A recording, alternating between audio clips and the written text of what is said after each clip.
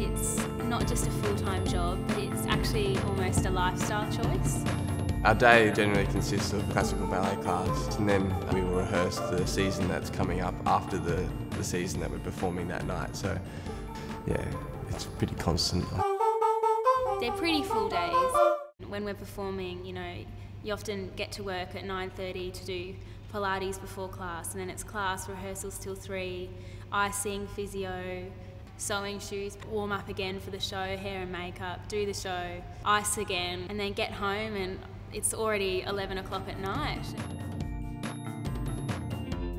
Risotto. Roast lamb. Oysters. Toast with strawberry jam. I cook a means bag bowl. Poached eggs with Vegemite and avocado. I always start the day with a really decent sized bowl of porridge. It's the only thing that gets me through till lunchtime. When we're performing, it's important to have a really good meal for me at about 3 with as many vegetables as possible, and I need that protein. So lots of fish and chicken and red meat in a snack at 6:30 or so before the show starts. Barocca. Salmon. Raspberries. Jelly beans. Bananas. Chocolate Barocca would be a bit nice. Preparing for a role such as the Nutcracker pas de deux. If the partnering stuff's pecky or bicepy, try and target other muscle groups leading up to it, and then you can ease back on it. If you go hard in the gym the day before you have to perform, you know, fatigue might sort of hit you halfway through. The last lift gets a little bit more strenuous than it has to be.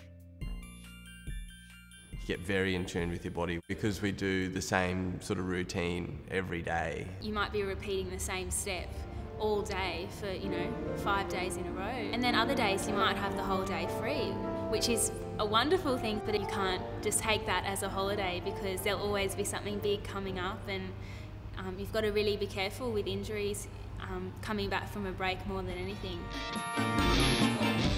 I tore my lateral meniscus. Fractured my 5th metatarsal. A stress fracture on my shins. Strained my adductor. The medical team called it a mouse in a hole, and I was like, is that the medical term for it? As a female, being on point obviously puts a lot of pressure on my feet, and I get physio twice a week to keep them in optimum condition, so I know when it goes up what I need to do to get that inflammation down. Ice baths. Yoga, Pilates, body conditioning, gym work, Swimming's really good. myotherapy, physio, Massage. overall strengthening. Pineapple. It's an anti-inflammatory. Not pushing yourself beyond the breaking point. And recovery, definitely recovery. There are shows when I cannot wait to put my feet in an ice bucket. It's a really important part of my recovery. Because we're dealing with a lot of adrenaline being on stage, which is a wonderful feeling, it puts a lot of stress on your adrenal system, on your nervous system. Stress is a big part of that. It's not just physically what we do, but dealing with the challenges of this career and living up to your own expectations, and you know, that can all take its toll. So I do a lot of meditation and visualisation, and I read a lot. I take the dog on an hour walk, otherwise you can tear up the house. And I'll go for a Thursday ride for about 30, 40 Ks, or a Sunday ride. That's nice. I like doing that. Play the piano. Football. I play lots of video games. Shopping. Sing in the car. What is love? Baby, don't hurt me. Play with my kitten. Doing nothing at home. I love doing that. Ladies and gentlemen of the Australian Ballet, this is your 15-minute call. If it's like an opening night or side stage, you can kind of get really worked up if you don't breathe. So I just sort of, I like to tell myself just to be grounded and feel the floor. That's probably the only thing that I constantly tell myself.